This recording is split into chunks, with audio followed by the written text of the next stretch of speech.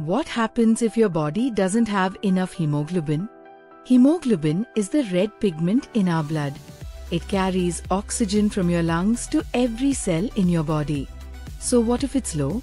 Less hemoglobin is equal to less oxygen delivery.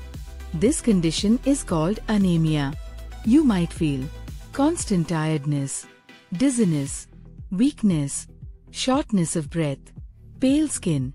Your heart works harder to pump oxygen, which can lead to heart issues over time. Broken heart. In kids, it can slow down growth and concentration. So what causes it? Iron deficiency, poor diet, blood loss, chronic diseases. Good news? It's often treatable.